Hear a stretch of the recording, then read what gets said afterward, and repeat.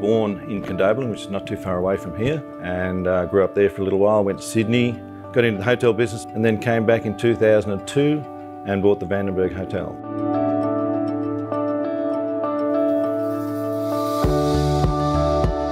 The Vandenberg Hotel is a lovely hotel. I love Forbes. Forbes is a great place to live and reside. I've always wanted to get into hospitality one way or another.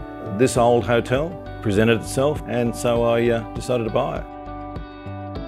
We've done a major renovation here in 2003 and 2004. We didn't want to change its persona too much. We wanted to keep its legacy as such.